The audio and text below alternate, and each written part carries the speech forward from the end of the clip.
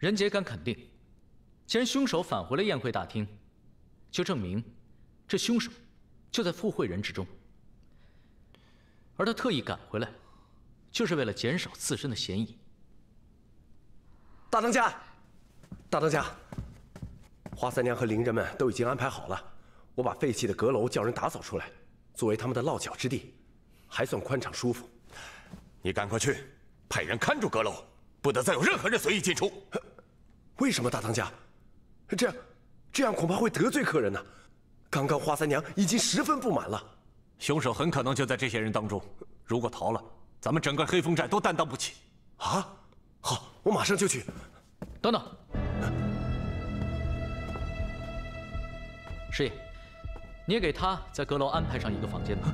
狄大人，为何如此？我不是已经没有嫌疑了吗？你说的话未必100%都是真的，所以委屈一下。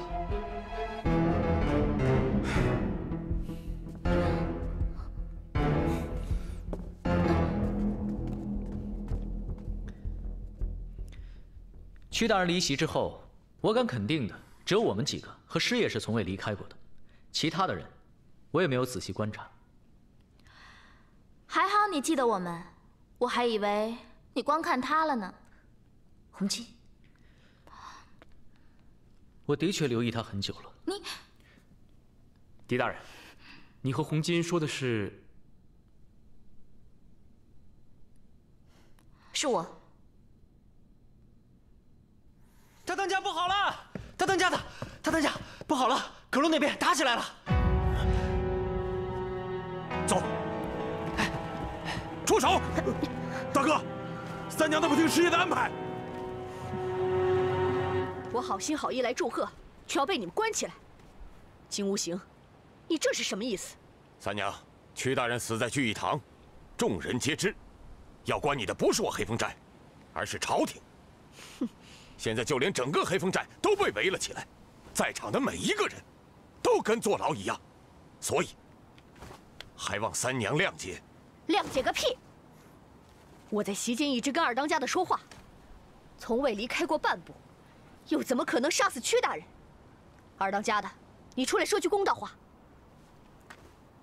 三娘确实曾与飞影说话，但并非一直。飞影忙活着招呼众位宾客，也没有一直留意着每一个人。你这是废话，谁会一刻不停地说？正好，现在大家都在，任杰倒想问问大家，是不是都有一直在场的证据？你这是什么意思啊？当时根本无人进入，所以这凶手很可能就在我们中间。哼，就算是，那也不是我们寨里的兄弟啊。我们寨里的兄弟啊，天天盼着招安呢，怎么可能杀死屈大人呢？朝廷是看证据的，任杰还是恳请大家好好的想一想吧。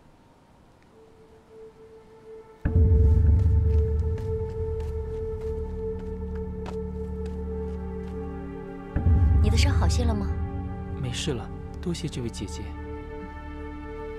大人，当时我们可是一直都在台上表演，这可是众人所见。这应该算是证据吧？你们这些伶人，我看就是你们作怪，演的什么鬼戏，咒死了屈大人！哎，什么咒死啊？人家可说了，这戏本是黑风寨送去的。依我看，这戏本怕是中途被调包了吧？戏本送到后，我们停了3天才开始排的。要说被调包了没有，我们也不清楚。三哥，不管怎样，这些伶人就是不祥之人。既然是不祥之人，那大虎兄为何上午还要去招惹他们？总之，在没有找到凶手之前，任何人不可以离开黑风寨。现在我们是同一条船上的人，还请大家不要有离开的打算。倒不如好好想一想细节，多提供一些线索吧。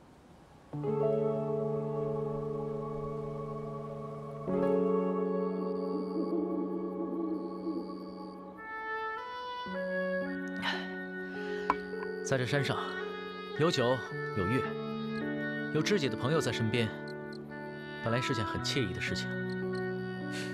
是啊，但现在却是300多人的安危在系。如果朝廷真的攻上黑风寨，墨玉，你保护狄仁杰离开。那你和红巾呢？黑风寨对于我们姐妹俩有救命之恩，如今大难临头，我们怎么能说走就走？你们别忘了，我们在祖师爷面前可是发过誓的。恩仇必报。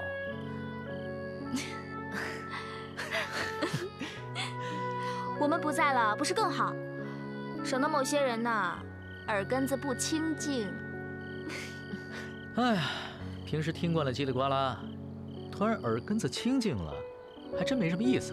还有他呀，他现在叽里呱啦的本领可不逊于我们哦。他是跟你们在一起才这样，他一个人的时候，那叫金口难开。哎呀，所谓的近朱者赤，近墨者黑嘛。放心，大漠狂沙都不能把我们吹散，还有什么好怕的？咱们不但散不得，还要一起还黑风寨一个清白。将军，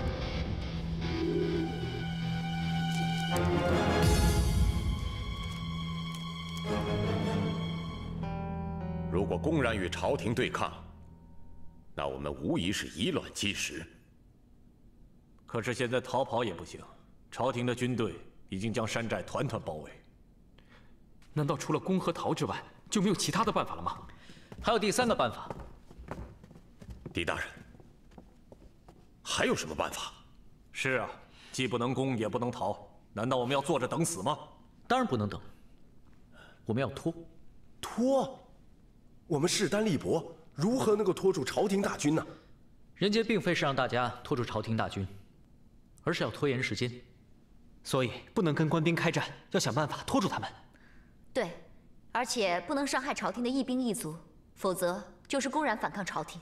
还要拖的时间越久越好，有利于我们找出凶手。可是现在山下号角一响，我们所剩的时间恐怕已经不多了。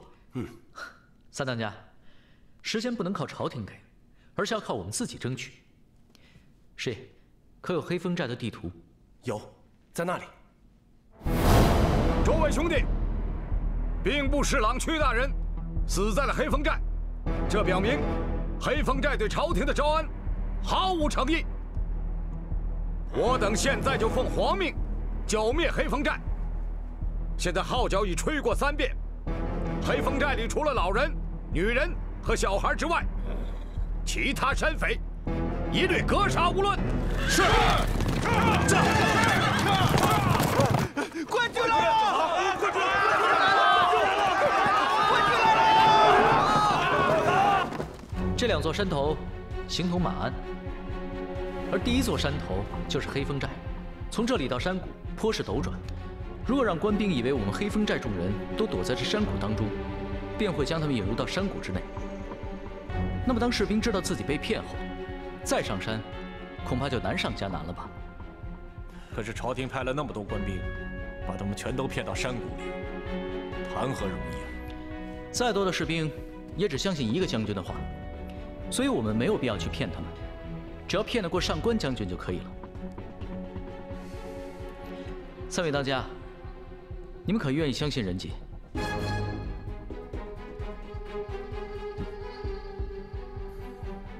我们相信狄大人，一切但凭大人差遣。多谢3位当家信任。2当家、3当家，请通知寨中的兄弟，将各家各户的家中弄得遍地狼藉。记住，越乱越好。还有，寨中的路上，也要有看似落荒逃跑、被丢下且又未来得及捡起的器物。狄大人放心，我们山寨都是土匪出身，弄干净不会，弄个狼藉那可都是好把式。师爷，请把大家转移到这山头上任何一个可以藏身的地方，山洞也好，树林也好，要快，也要近，因为现在时间已经非常紧迫了。狄大人放心，我一定能为大家找一处安全之地。好，2当家、3当家，师爷，你们现在就开始行动吧。好。狄大人，那我呢？我做些什么？大当家，请帮仁杰找10匹快马，还有树枝，越多越好。这没问题。可是，找这些来做什么？你一会儿就知道了。墨雨，你的马术有没有退步啊？比上次赢你时还要再稍好一些。红金蓝铃，你们呢？傻书生，你有听说过飞贼不会马术的吗？是啊，要不然怎么逃跑啊？好，大当家，我们现在就去引开官兵吧。好。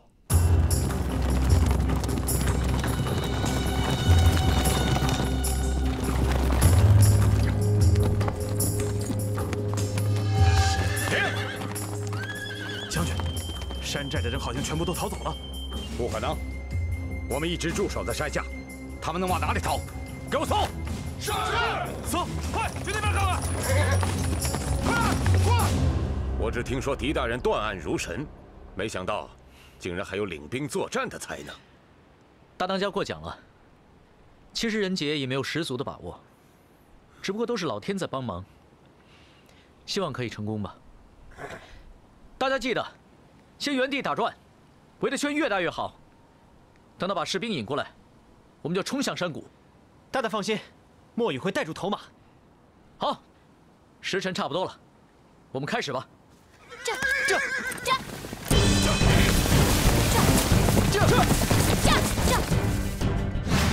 将军快看，那里好像许多马匹在奔走的样子。难道黑风寨的人要骑马从后山逃跑？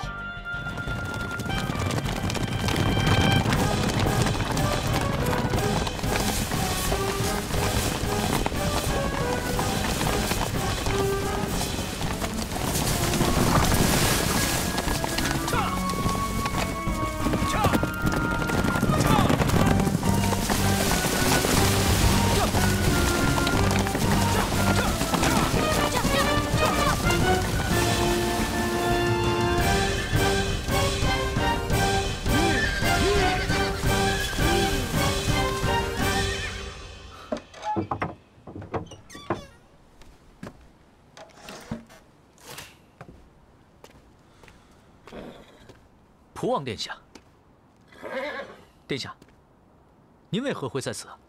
为了给你们争取更多的时间呢。殿下的意思是，狄大人，你用这招把官兵引入后面的山谷，就算你骑术再好，骑得再快，小王推断，最多也就能争取到1天的时间吧。殿下知道我们要引官兵到山谷。小王只是推断到，朝廷今日有可能会绞杀黑风寨，而狄大人呢，绝不会见死不救。但狄大人又不会让黑风寨与朝廷为敌，所以只有想办法来拖延时间。就这里的地势来看，最好的办法就是将官兵引入到后面的山谷之中。狄大人如此聪明，不会想不到的。所以小王今日并没有离开汴州，一早便从后面的山谷来到此地，等候诸位。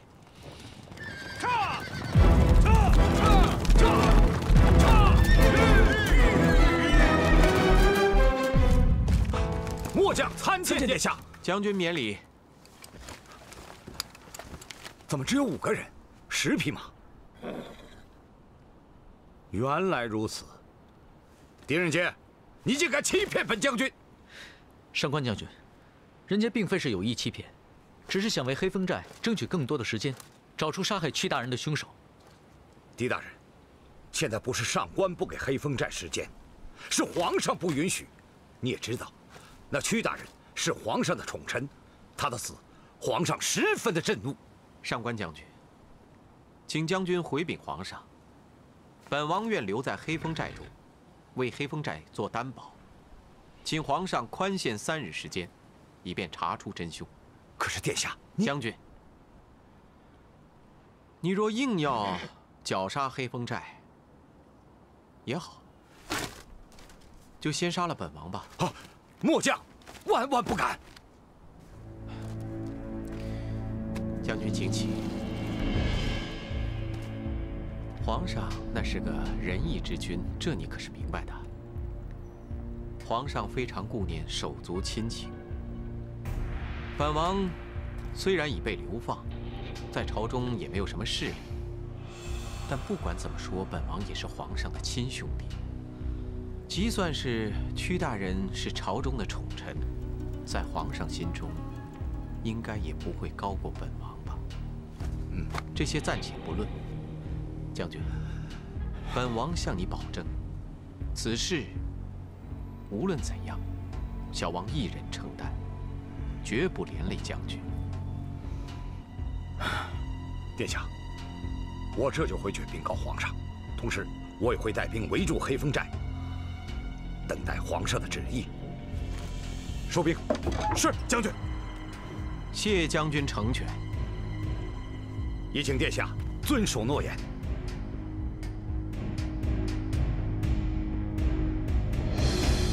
狄大人果然是神算呐，官兵果然中计。刚刚我们躲在山洞内，连一口大气儿也没敢多喘，眼睁睁的见一大队官兵就那么过去了。三弟，阁楼上众人可好？二哥尽管放心，这阁楼地处偏远，并且年久失修，不引人注目。我想，这官兵恐怕还未搜至，狄大人就已经把官兵给引跑了。二当家、三当家，大事不妙了！官军他又来了！什么？难道狄大人他们失败了？不是失败了，而是更加成功。大哥，二弟、三弟，我们又多出了3天的时间。太好了，太好了！3天，不是说最多只能拖出1天时间吗？这多亏了蒲王殿下的帮忙。蒲王殿下，您怎么来了？这黑风寨景色秀丽，又有你这么一个兄弟在，我当然要回来了。殿下甘愿留在黑风寨做担保，请求皇上多给他3天的时间。上官将军这才退的兵。黑风寨多谢蒲王殿下大恩大德。哎呀，大家太客气了，快起来吧。小王呢，也不敢保证皇上一定能答应，但是请各位放心，小王一定会尽力维护黑风寨。哎呀！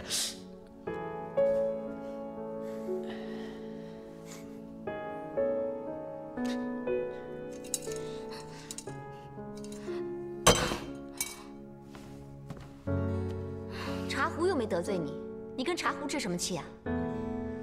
行了，我去倒水，省得你为难他。无端端又冒出个蒲王。这有什么不好吗？黑风寨又多出3天时间，恐怕无端端冒出来那个让你生气的人，不是蒲王吧？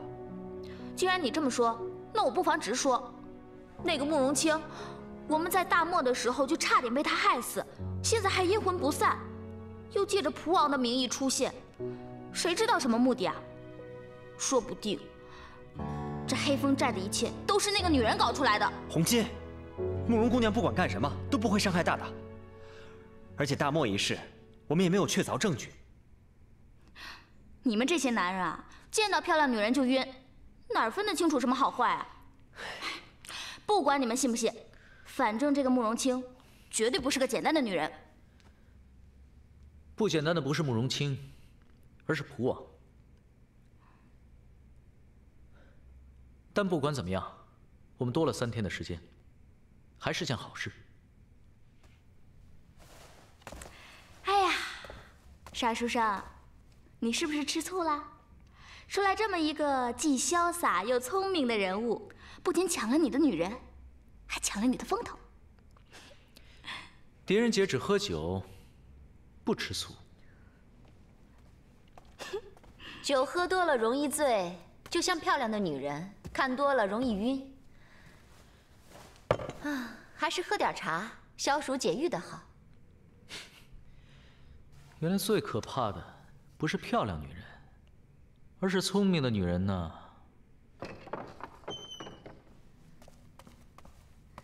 狄大人，蒲王殿下，请您过去一下。好，我就随姑娘前去吧。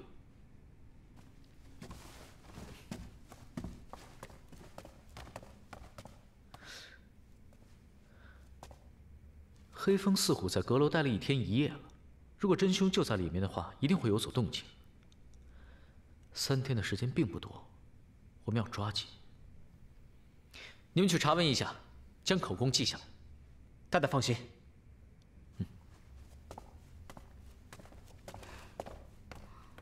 自己去见心上人，把活交给我们干。你不是要喝茶吗？不喝了。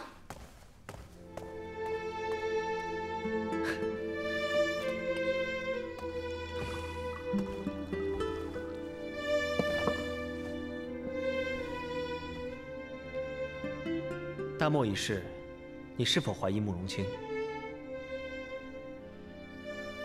怀疑。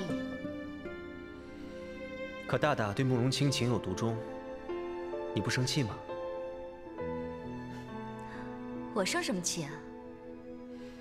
因为你也喜欢大大。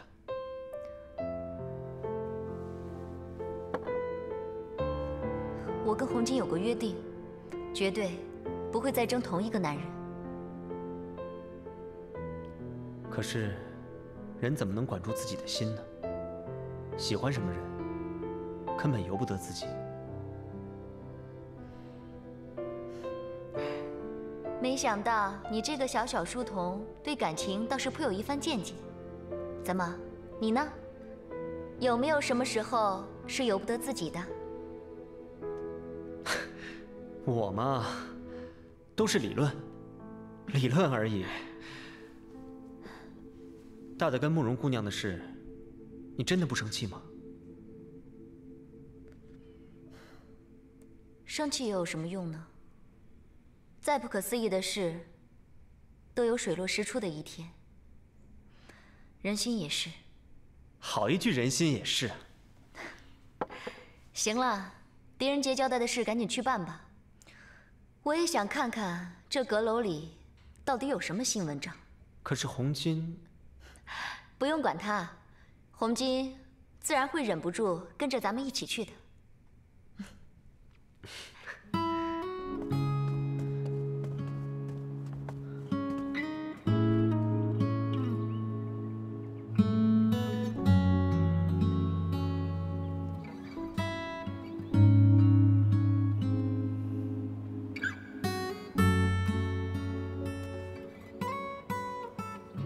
青子，黑风寨现在危机四伏，你还是赶快离开的好。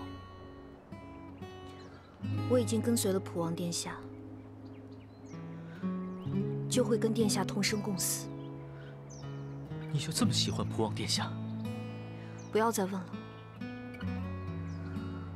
我的心意已决。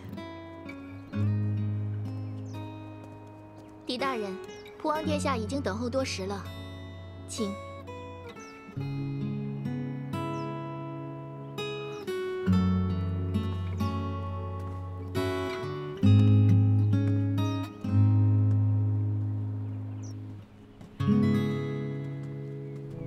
殿下，狄大人来了。哦，下去吧。是。狄仁杰参见普王殿下。狄大人免礼。狄大人与小王都是洒脱之人，我看这些繁文缛节，今后就全都免了吧。来，快快请坐。多谢殿下。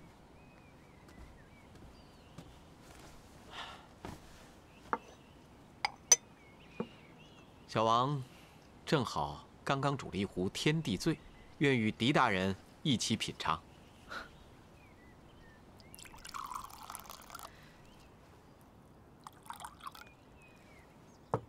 殿下真是个雅士，怪不得青子会追随殿下。哈，仁杰只知道女儿红、酒坛春、竹叶青，不知这天地醉。好，小王与青子乃是萍水相逢，这天地醉，醉的也不是人，而是四季。这四季也会醉？四季会为繁花所醉，雨露风霜润之，天地灵气滋养。虽大多只开一季，但珍贵也往往于此。小王从不饮酒，这天地醉乃是采集了春之桃花、夏之荷花、秋之桂花、冬之梅花，风干储藏，待到饮用之时，拿出与当季的新茶一起煮沸。当茶将花的香味完全吸收，再将干花筛除，所制之茶便会香味馥郁，又极有层次，回甘之处令人流连忘返呐。来，狄大人快快品尝。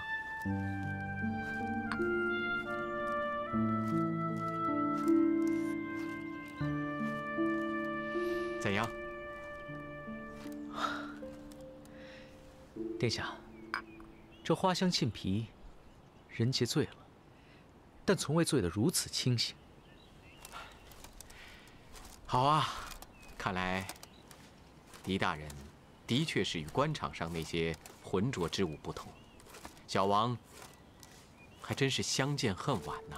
我给二虎作证，二虎没有出去。我给三虎作证，三虎没有出去。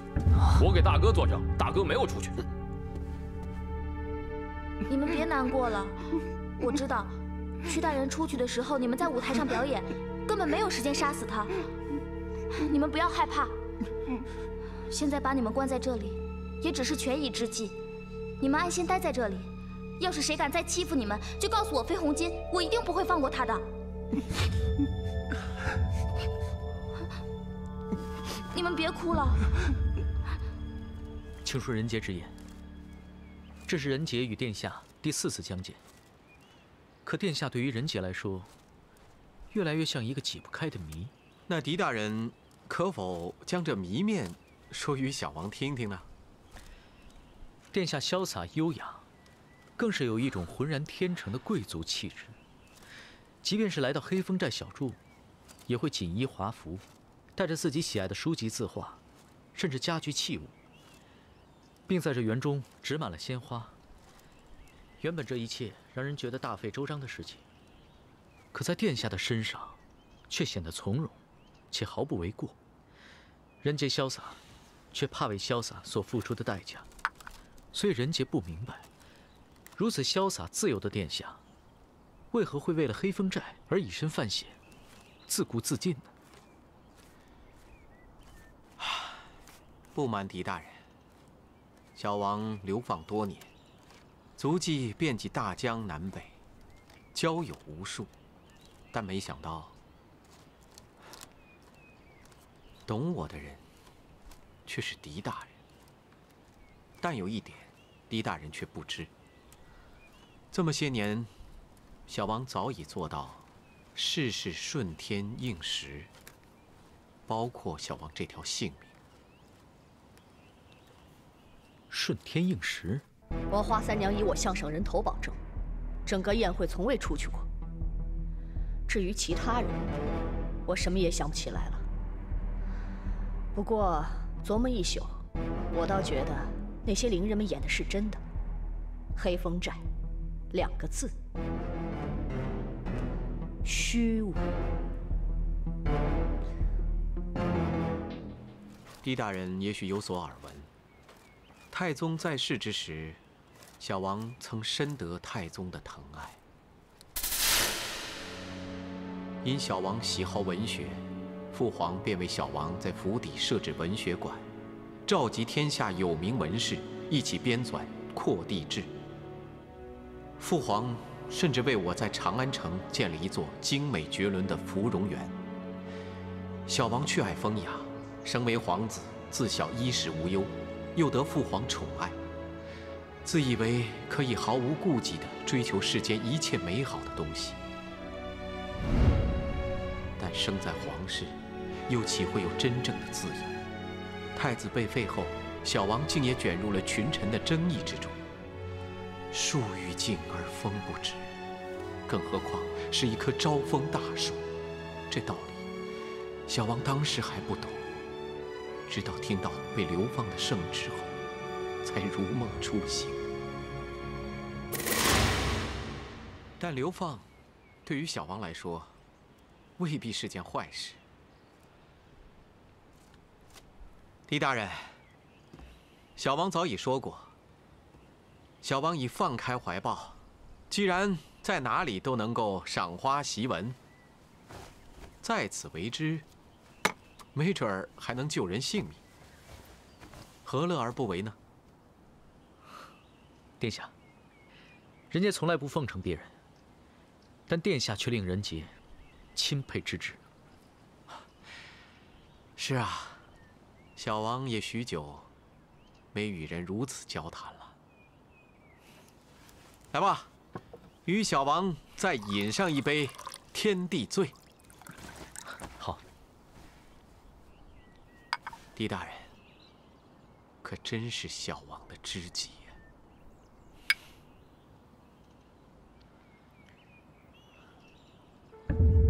我昨天可什么都说了，屈大人的死真的跟我没关系。你们怎么又来审我？昨天是昨天，现在又过去了一天，这里可有什么特别的动静吗？这里吞吞吐吐，再不说我割掉你舌头！就算你不是凶手，如果真凶找不到，你一定要死，因为朝廷已经下令剿灭黑风寨了。我说，昨天这里确实没有什么动静，但是有人编瞎话串供。这样看来，如果关胜所说属实，这凶手必在宴会之上。我也这么认为。而且关胜没有撒谎的必要。为什么凶手一定要用龙渊剑杀死屈大人？盗剑、放火，杀一个人需要费这么大的周折吗？还有，这一切看起来并非偶然，似乎是早有安排。没错，这样的安排一定是熟悉黑风寨，并且知道招安事宜的人才可以做出来。所以人皆肯定着凶手一定在宴席之上，而凶手大费周章地去杀人，是为了制造一系列的不可能来掩人耳目。不可能，没人进出便忽然失火的武殿，不可能在没有人进出的情况下便失窃的宝剑。还有一个不可能，就算当时大厅再昏暗，也绝不可能有人拿着龙渊剑到宴席上杀人，然后又回到席中。这一切想来想去都自相矛盾，难道这就是凶手的真正目的？狄大人莫愁，这凶手制造的不可能越多，也就说明他留下的线索越多。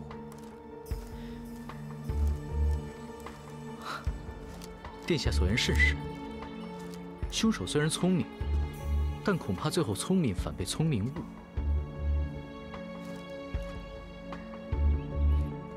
青子，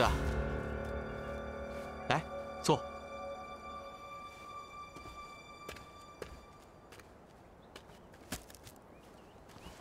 狄大人，小王在游历途中遇到青子，是他把小王风湿痛的陈年旧疾给治好了。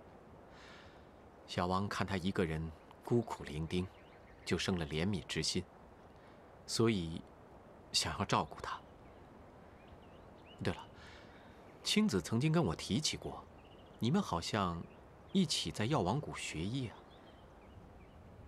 啊，没错，慕容姑娘曾经教过人杰医术，说起来还算是人杰的老师呢。狄大人言重了，慕容清怎么敢当狄大人的老师呢？狄大人志存高远，心中只有科举，药王谷对狄大人来说实在是太小了。药王谷是世外桃源，慕容姑娘，世人皆尘心难了，不是药王谷太小。殿下，人杰告退了。哎，狄大人，狄大人并非是臣心，而是有天下心。青子，不要再为难他了。好了，这案情紧急，小王就不留你了。青子，待会儿替小王送送狄大人。是。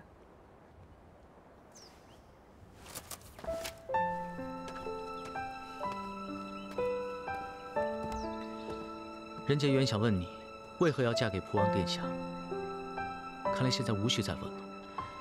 殿下确是极其难得的人物，任谁都会被吸引。倘若黑风寨平安无事，人杰相信，你跟殿下一定会幸福的生活的。我生活的幸不幸福，跟你无关。人杰的确无权过问你和谁在一起，但在沙漠的时候，你为什么要利用我的感情？狄仁杰，我们约定好，彼此再也不过问彼此的事情。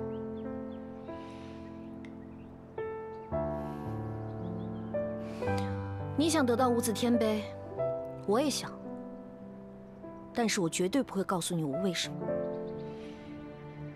不说也罢，只要你真正找到了你想要的人。傻书生，你放着案情不查，还跟他在一起，你是不是嫌他把你害得还不够啊？红巾，你放心，我以后绝对不会再害他。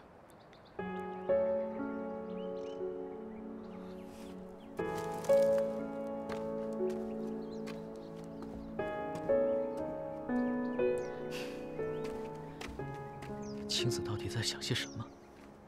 为什么我越来越看不清了？你看什么呀？告诉你，我们查到昨天谁有可能离开过宴席了。大哥、二哥、三哥，大虎我可是黑风寨的人，你们竟然不相信大虎，而是去相信关上这个外人。我昨晚经过你们房外，明明听见你安排三虎相互为证，证据，哼，证据怎么能安排出来呢？说得好，安排出来的不是证据，而是辩词，狡辩之词。狄大人，三位当家，听说黑风四虎串通一气，互相为证。那是关胜撒谎。哼，是关胜撒谎，还是你撒谎？墨与红金兰陵可是将阁楼众人分开审理。如果是关胜撒谎，他又是如何知道这黑风四虎互相为证的呢？狄仁杰，你怂恿三位当家的把我们都关进阁楼，谁知道你会把哪一个拉去做替罪羊？这么说来，你们的确串供了。我为何串供？是不是你离席，怕我们查出来？大虎，黑风寨的兄弟，没有一个是不凭良心做事的。你要是没有杀人，我看，到底谁敢把你拉出去做替罪羊？我确实出去过，而且看到了屈大人被杀。什么？你看到了屈大人被杀？对。当时我就站在大堂的帘幕外，正好可以看到后厅。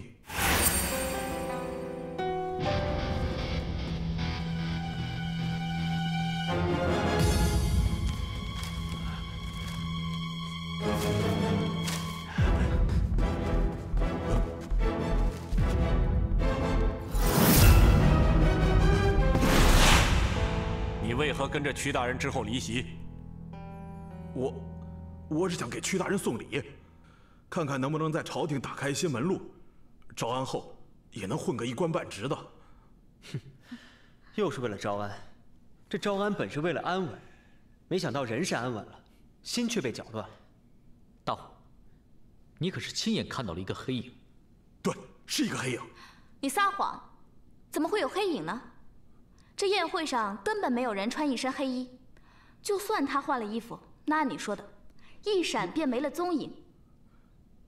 那他根本没有时间再换回衣服，混回宴席当中。我这次真的没有说谎，确实有个黑影一闪而过，太快了，一眨眼就不见了。就是怕你们不信我，还说不准把我当凶手交出去，之前我才没有敢说。大虎，原来是你先不信的咱们，自家兄弟何以如此？大当家，不如先派人将大虎送回阁楼。仁杰还想再去一次武殿，或许我们遗漏了什么。好。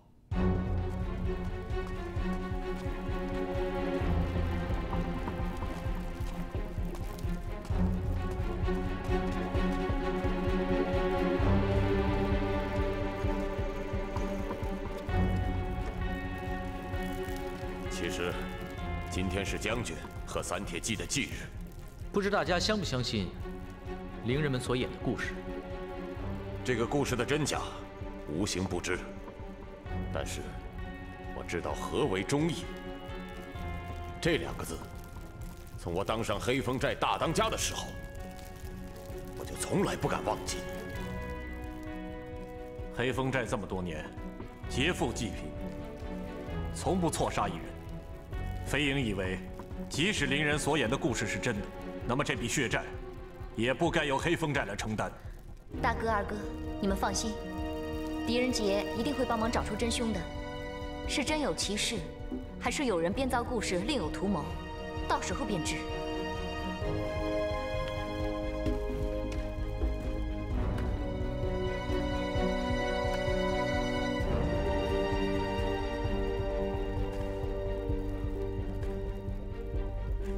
这武殿的大火，并非是将军的复仇之火，而这里正是点燃大火的起点。